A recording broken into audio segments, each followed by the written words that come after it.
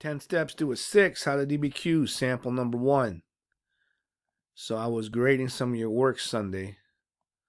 I stopped on the second one. We need to review.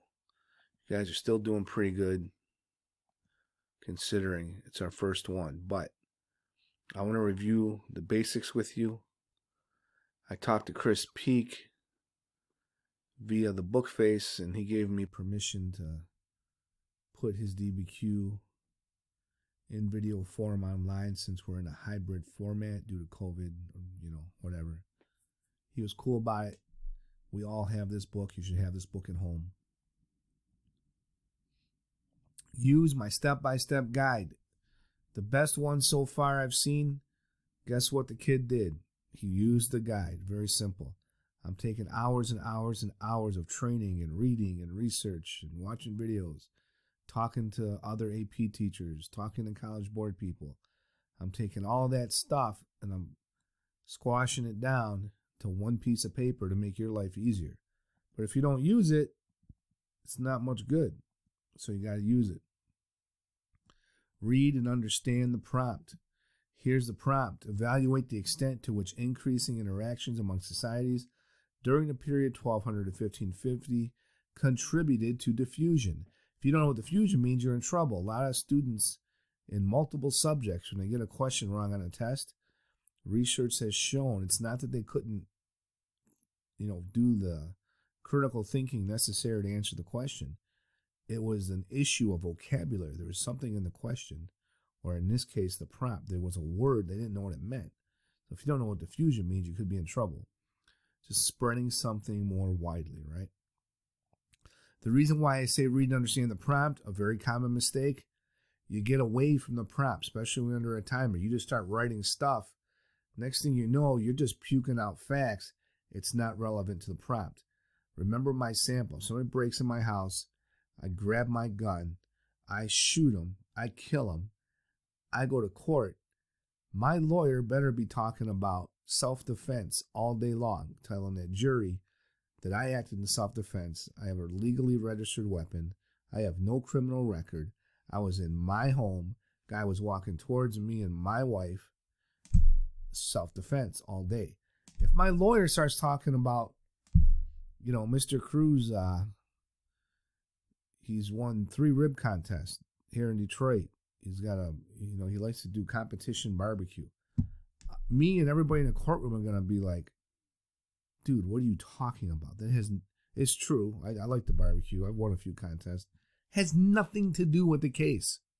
That's what it feels like when I read some of your essays. You're writing stuff, but it has nothing to do with the prompt. And what you're writing can be true.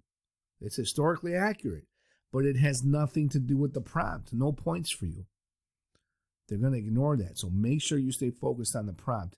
The templates I've made for you, if you just follow the templates, it does it for you. Okay, you don't want to waste time reading these documents over and over again, which is what's going to happen, especially when you're under a timer. Underline what you need, get out, move on to the next one. Somebody asked in class yesterday, well, how do I know what I need? Excellent question. The prompt tells you. So going by the prompt, think of it when you go to the grocery store. You guys go to E&L and your mom or dad give you a list. You get what's on the list. You don't go up and down every aisle. I'm going to look at every single item they have. You're going to be there all day. You got your list. The prompt is your list. Take what you want, take what you need, and get out. So you got your list. The prompt is your list. Take what you need. I'm underlining what in this document can help me support my claim, support my argument. Like my lawyer in court, if I'm in there for self-defense, everything he's talking about should be geared towards proving that I acted in self-defense and I shouldn't go to prison. Right? I don't want my lawyer talking about, Mr. Cruz, one of his favorite movies is The Godfather. What the heck are you talking about? It's true. I like The Godfather. Guess what? Has nothing to do with the case. It's irrelevant. So don't be that guy. Don't start drifting and talking about stuff that may be true but has nothing to do with the prompt. Take what you need. How do you know what you need? Look at the prompt. The prompt tells you what to underline. So I'm not going to read you the whole document. You got it in your book. So if you want, you can just pause it or just look in your book. If you're at home and you left your book at school, pause it, read the document. And I just leave a little note to myself. You can write this somewhere. The point of this is for quick reference. So when I'm writing the essay and in my head, I'm going, what was that one where Hungarians knew Latin or something? I need that one. Where's that one? Was that document 5? Was it document 3? I forgot. And you start rereading it. Or if it's not underlined, you're like, where was it? There was something about Hungarians. They learned the language. Oh, man, I forgot. And next thing you know, you've read this document 3, 4 times. You're dead in the water. You're done. Too much time. You don't want to do that. Now, document 2 is either the easiest document in the bunch or it's the most difficult. It's a calligrapher, right? This is visual. Japanese Buddhism. You have to infer. You have to have some prior knowledge. How can you use this? Well, looking at the prompt, what's the prompt right here? Diffusion among societies. Japanese Buddhism, boom, that nails it. I can use this for the prompt all day because I know, and you should know, that Buddhism originated in India. So the fact that this is in Japan and it's becoming popular, that is an example of diffusion, right?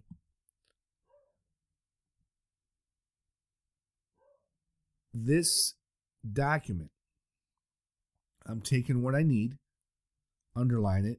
How do I know what I need? The prompt tells me what can support my argument. Think about my lawyer. What's everything he can come up with that proves I acted in self-defense? Don't be telling people that, I graduated from whatever colleges I graduated from. It's irrelevant. Stick to the point. Self-defense, keep me out of prison. Underlining this, leave myself a little note. For reference, I move on. Underline, take what I need. Document 4. What do I need? The prompt will tell me. Note to myself, I have a quick reference when I'm writing my essay. I'm done. I move on. Underline what I need in document 5. I move on after I leave a little note to myself. Document number 6, I underline what I need. Again, the prompt tells me what I need. Leave myself a little note. I'm setting myself up. I'm rolling. Document 7. I'm already thinking in my mind, this is the however document. This is the one I'd probably use to go after the unicorn point, but I'm not going to do that today. I'm already thinking in my mind, man, I just need one more excuse to get rid of this document. Save me a ton of time. Step 3, and again, all this is your step-by-step guide. One piece of paper. I did all the work for you. I did all the heavy lifting. Just follow the guide. As you get better at this, you can get away from the guide a little bit. Think of the guide as like your training wheels. So I'm going to bucket my documents. You used to get a grouping point or something. They don't do that anymore, but you still want to bucket them to organize your essay. There's different ways to bucket it. So like the way I bucket it, I really don't like the way I bucketed this one, really. I think if I were to put a little more thought into it, I think I would have bucketed this different. But I'm okay. It doesn't really matter. Like you could bucket this different. The only thing that really matters is don't put the same document in more than one bucket. Once you bucket a document, it's done. You can move it if you want. Like, yeah, you know what, I think I'll put it over here. But once you start writing, you don't want document 1 in bucket 1 and bucket 3. You're going to have problems. You're going to waste a lot of time. All right. This is just the way I felt like bucketing this at the time. This one's a little weird the way I did it. I think I got lazy. But number 1, they all have to do something with China. So I put all 4 of them in bucket 1.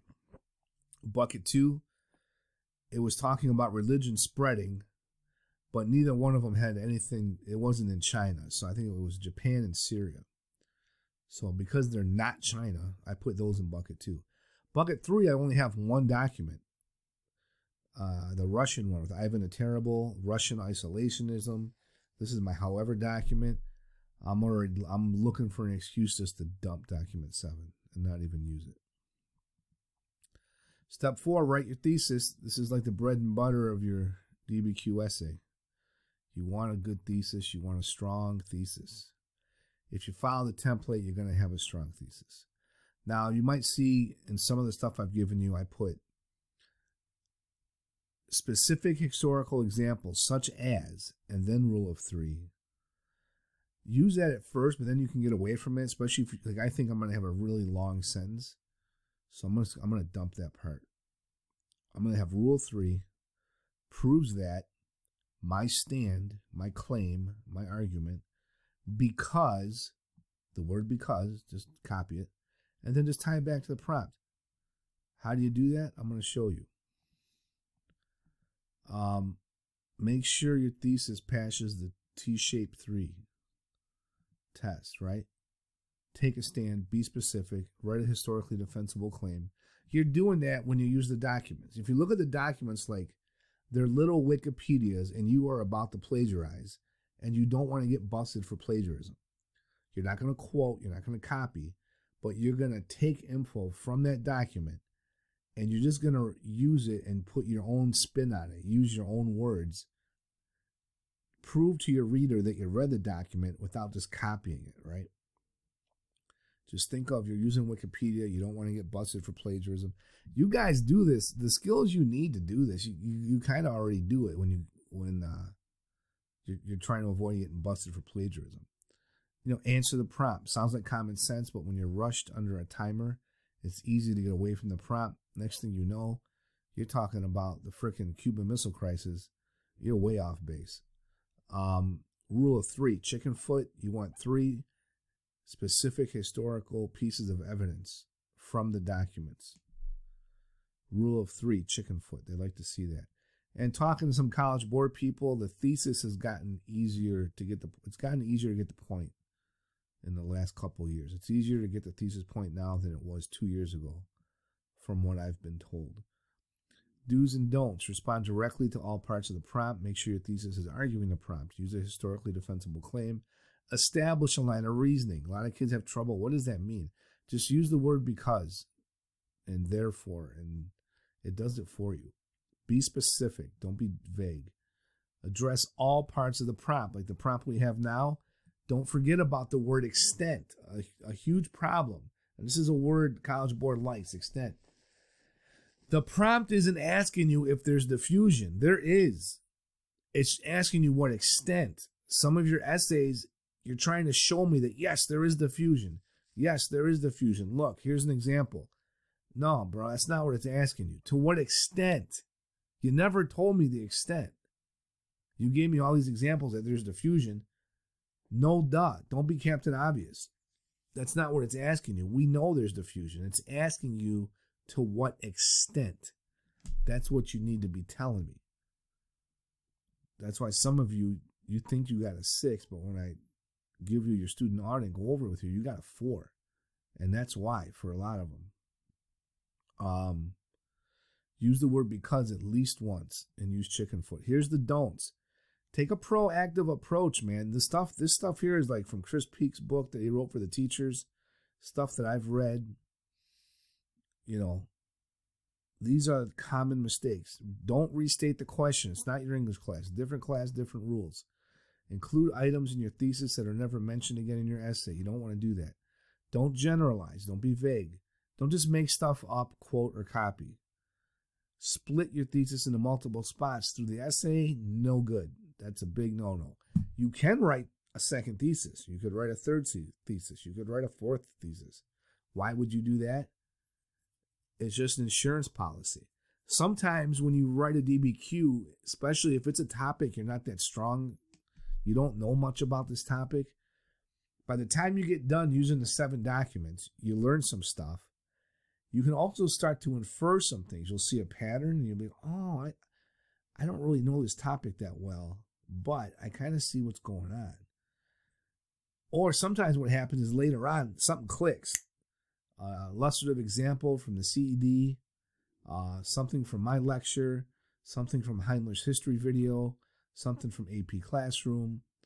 something clicks towards you, like, oh, okay, oh yeah, or that could have helped me with my thesis, or I kind of understand this more. In other words, sometimes by the time you're done, you're capable of writing a better thesis than you were 30 minutes ago. So if you can do that, or if you just have extra time, just write a second thesis at the end. That's step 10. You can't take points off. It's not your English class. If they don't like your second thesis, so what? They don't take points off. If they gave you the point in the first one, you're good. They'll just ignore the second one. It doesn't, it don't hurt nothing. And some college board members have said that's a pretty smooth move. If they didn't understand your first thesis, or for whatever reason you didn't get the point, and you got a second one, that's great insurance policy. And that's some of the things we can do, because we're not going after the unicorn point. We really need to give ourselves some insurance. Okay, so I'm using my template, no big deal. Rule of 3. Hungarians learning Latin and French, comma, Mongols practicing all 4 major religions, comma, and Buddhism spreading to Japan, proves that, got that from my template, proves that. Increasing interactions, where did I get that language from? The prompt, this time contributed to the largest mass scale of diffusion the world had ever seen. So largest mass scale, why am I saying that? Because I'm addressing the extent. Diffusion, that's what it's asking. It's right from the prompt. Is my thesis tied to the prompt? Heck yeah, it is. And the largest mass scale the world has ever seen. I'm addressing extent. I'm telling you this thing's huge, right? Then let's use the word because. Establish a line of reasoning. Gee, that sounds difficult. No, it's not. Just use the word because. You're good. Your money. Because trade also introduced disease and the spread of religion, causing permanent changes to society. Once again, I'm addressing the extent.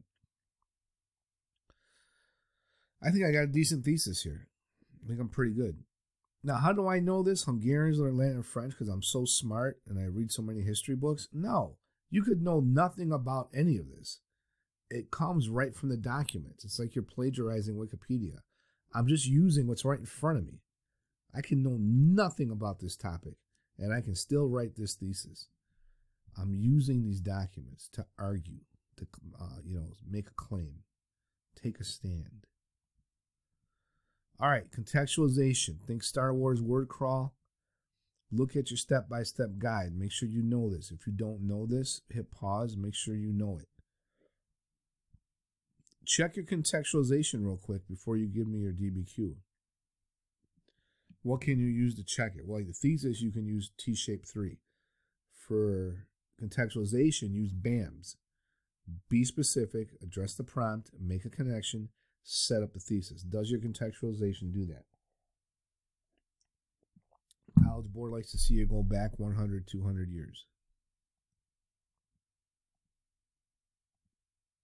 Okay, so here's what I have. Specific historical examples, such as, so I'm spelling it out. Look, I'm being specific.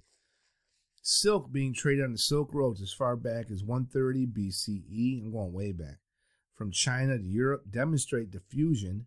Where did I get that word from? The prompt. Between different countries, continents, and societies. That's in the prompt. That would alter the course of world history. Altering the course of world history, I'm addressing extent.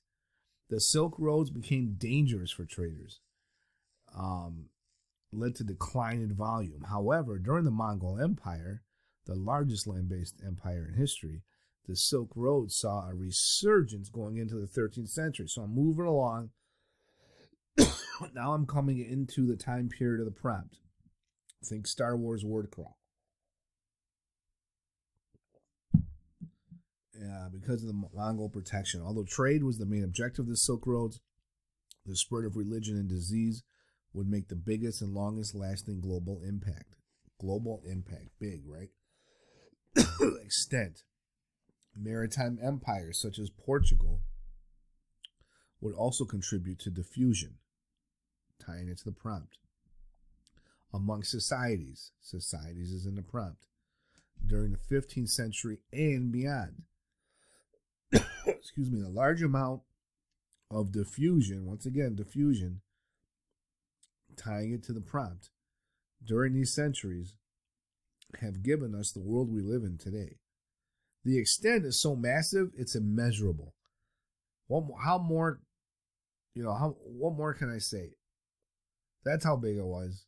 It's so massive, it's immeasurable. It changes world history. I think that's pretty solid contextualization. If that doesn't get the point, I'd really like to know why. What I can't do is use any of this stuff again. All this stuff is off the table when I go for evidence beyond the document, because there's no double dipping, right? No double dipping. You can't use the same thing you used in here and use it later in the essay for evidence beyond the document. So you might want to sandbag. If you don't know a lot about it, you might want to sandbag a little bit. Save some of this stuff. Save a couple bullets in the chamber, right? Okay, so here's what we have so far. There's the contextualization. There's a thesis. Please make sure you underline your thesis. I like to have it standing by itself so it really sticks out to my reader. It's not English class. You don't have to have paragraphs that meet, you can have, it can be a mess from an English standpoint. The structure, they don't care. They're just looking for what they're looking for to give you the point. So I like to do this. So, man, there's no doubt about it. There's no doubt where my thesis is.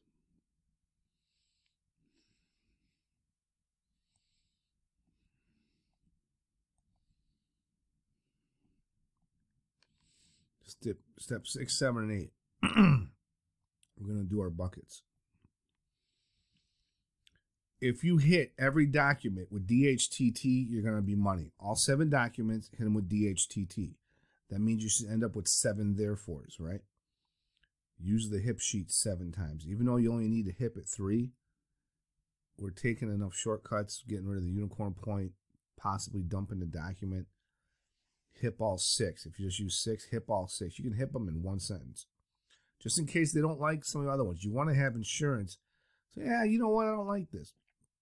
If you do this in class, and some of you have done it, it's like, I'm not giving you a contextualization point. And you state a case, if you can convince me, hey, you know what? Yeah, I understand what you're saying now. I kind of get it. Yeah, I'll give you the point. You made a good argument. You don't get to do that with the College Board. We're over here. You're in Detroit. This dude's in Kansas City. You're never going to meet this guy. If he doesn't like it, he doesn't like it. So when you take multiple shots at these things, what you're doing is, I got you, buddy. Okay, you don't like that? Bam. I got another one. You don't like that one? Bam. I got a third one. Give me my point. Right? That's the attitude you want to have. That's the strategy. So what's DHTT? Describe, HIP sheet, therefore, tie back to the prompt, your stand. And if you can throw a because in there, that don't hurt nothing either.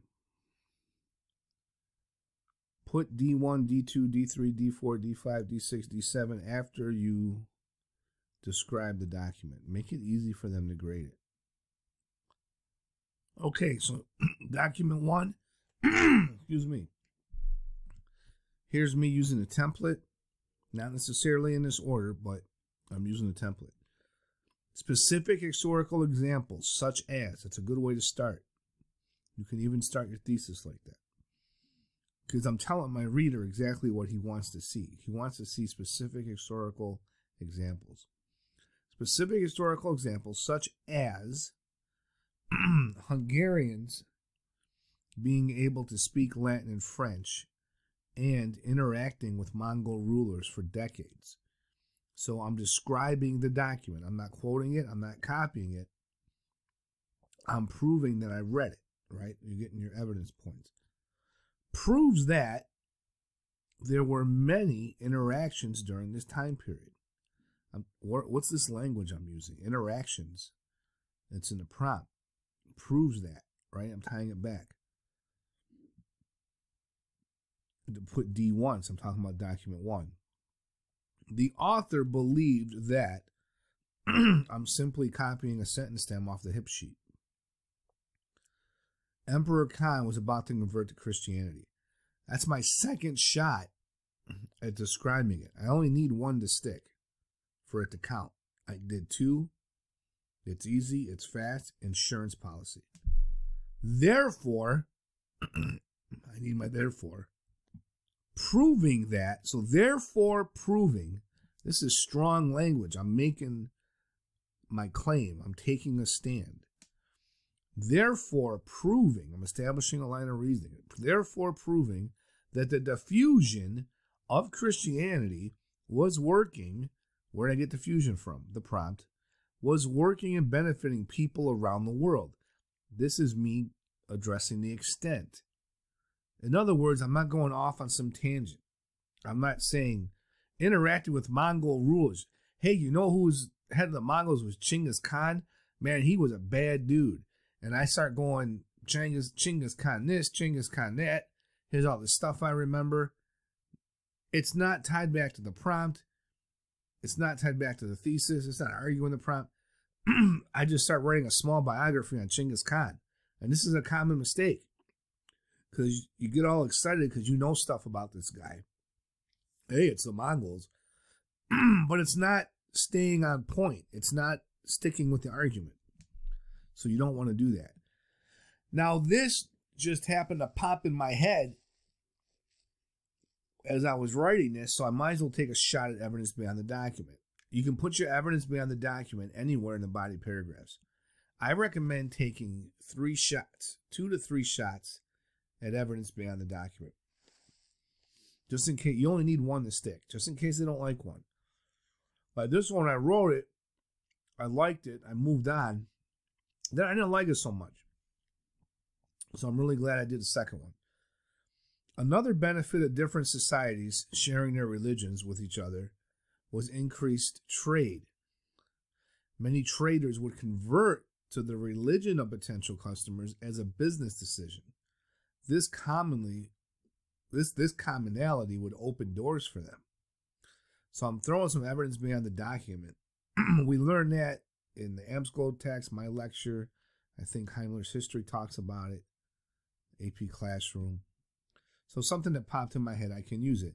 When I got away from it, I started getting worried, like, you know what? Somebody might, you could maybe make an argument that's a little too general.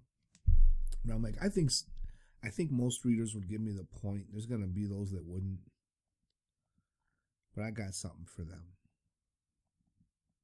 I'm going to take a second shot a little later.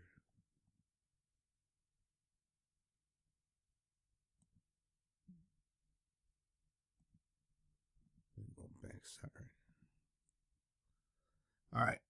So there is my evidence beyond the document. Then document 3, another specific historical example of diffusion. I see how I keep saying diffusion. Your English teacher might get on your case about that and lower your grade and take points off. And say, hey man, you need to find another way to say diffusion. This isn't an English paper. It's okay. I'm hitting them over the head with the hammer.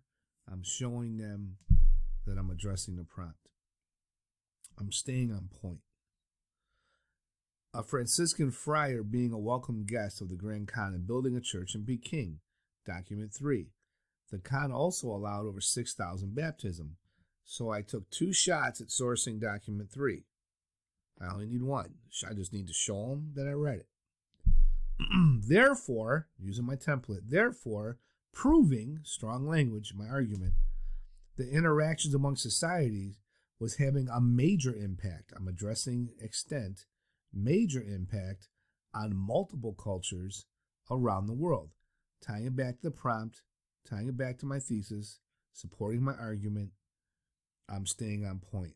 Then this one, for document 3, I hit it in the very end. The author's intention was to show the Minister General how successful he has been in spreading Christianity in China.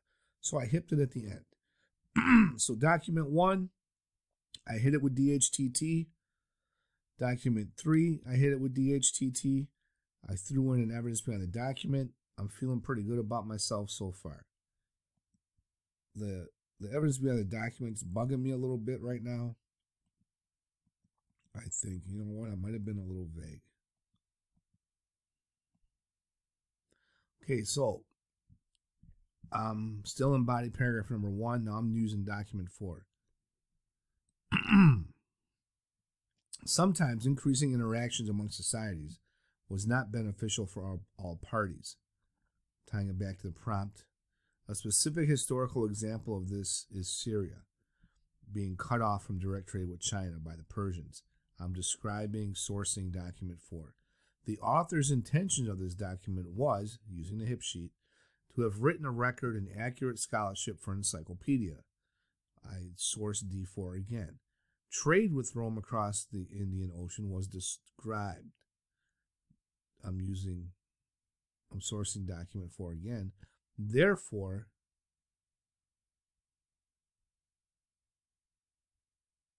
providing further evidence that interactions among societies led to more and more opportunities for trade.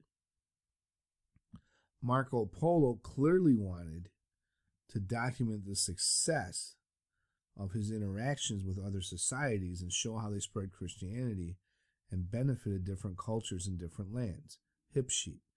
Polo described Mongol leader Kublai kissing the Bible and honoring Christianity, describing document 5. Kublai was also allowed the 3 other major religions to be honored and practiced under his rule. Therefore, following my template, proving that the diffusion, tying it back to the thesis of the prompt, of religions was on a large scale. Why am I emphasizing large scale? Because that's what they're asking me. What's the extent, bro? They don't want, a biography on Chinggis Khan here. I'm addressing the extent. I think one of the... So here's my first body paragraph. There's a lot of work. That's the bad news. The good news, I'm almost done. This is like most of it. Let me get out of the way here. So just check that out. Pause, read it, see how I'm doing it, see how I'm following the template. And this is like anything else. You got to practice. You can watch 1,000 videos. At some point, you got to stop watching videos and just practice. That's how you're going to learn. You're going to make mistakes. So just dive in and start doing this on your own.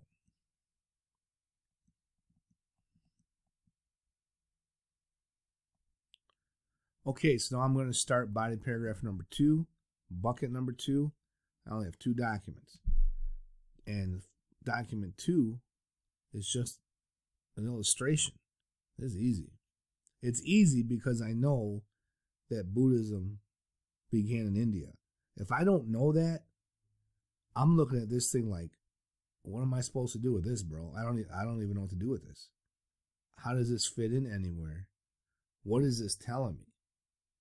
If you don't know that Buddhism started in India, you probably want to dump this document. If you know Buddhism started in India, you love this document because it's so simple and easy. And you don't have to read much, right?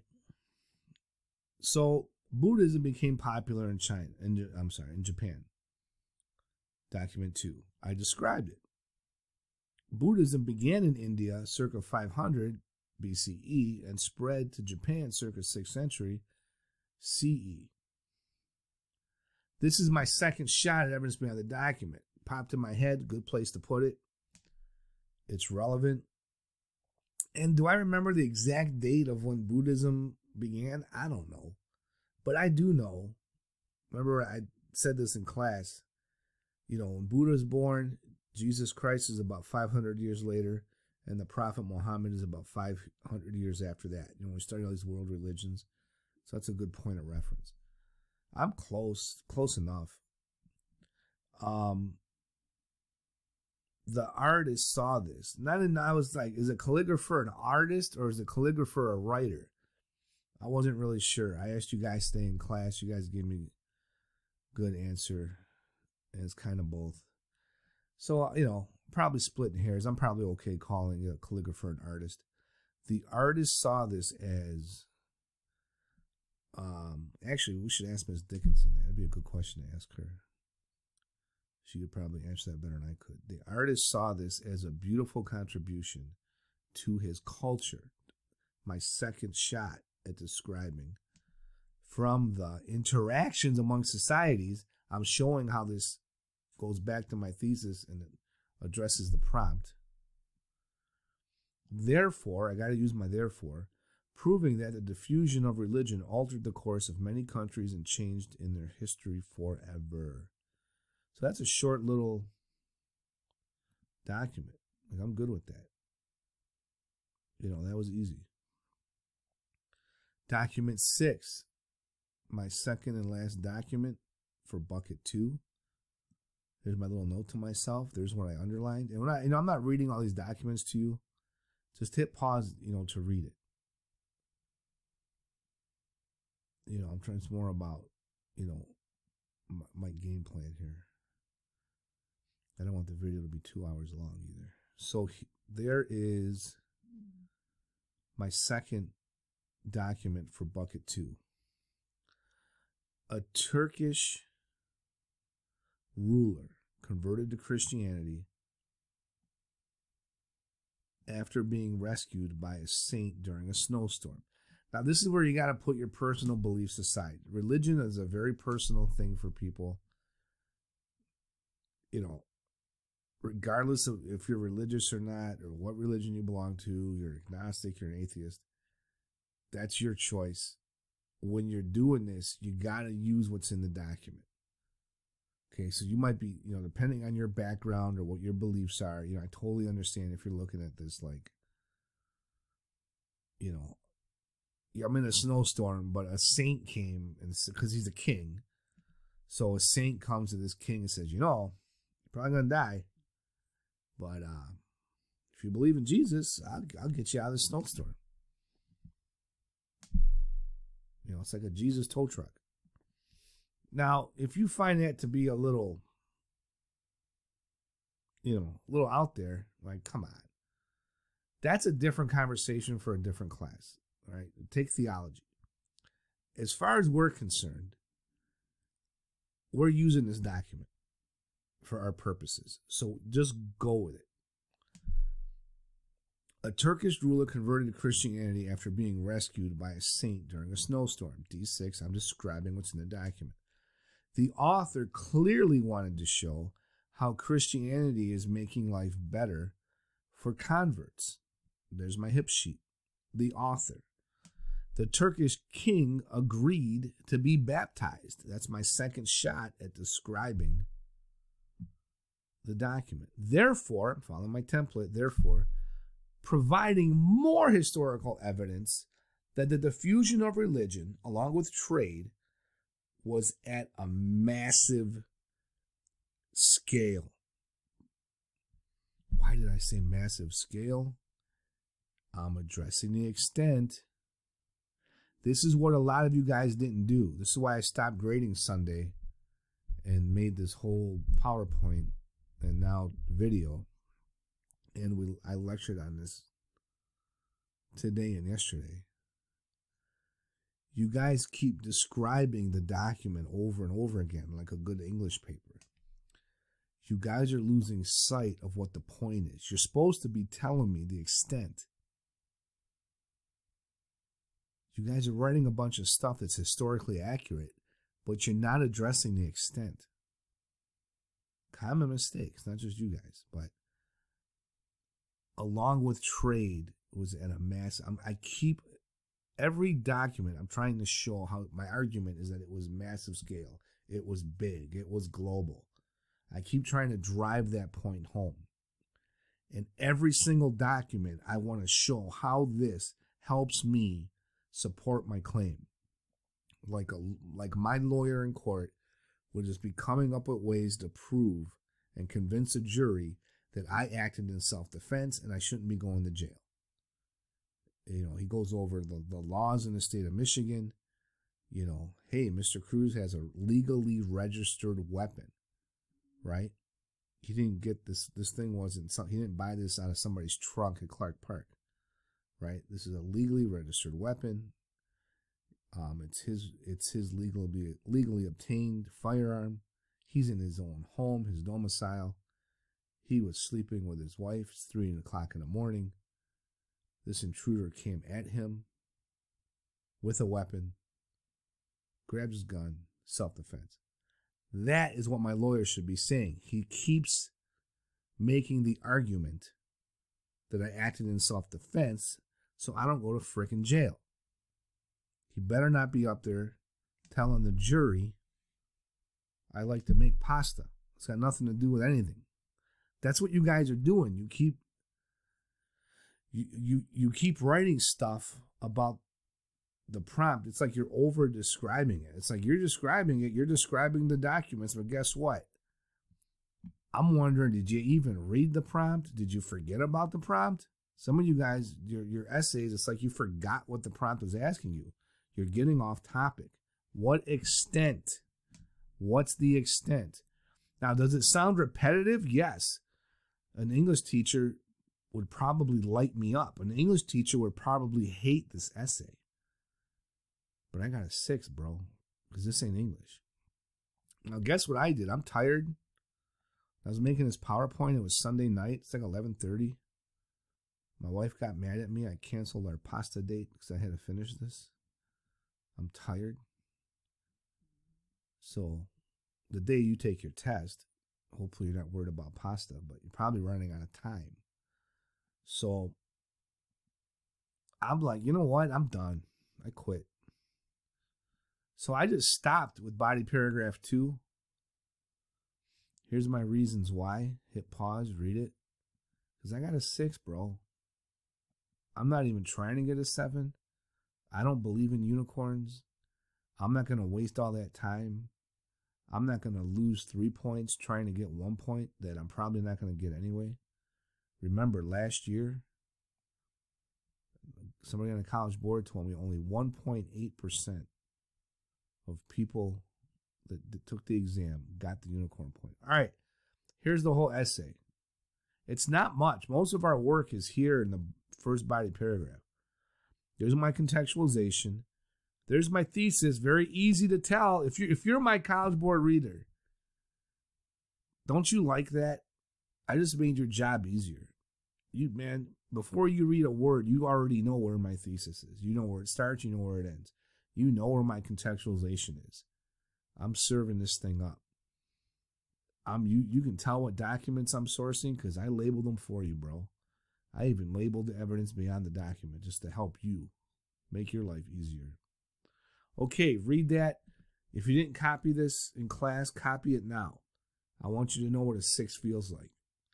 And notice how I keep tying it back to the prompt, back to the thesis, back to the prompt, back to the thesis. A little repetitive. It's clunky. This is not a pretty essay, but it ain't English class. I don't need pretty. It can be clunky. It's okay. I got a 6.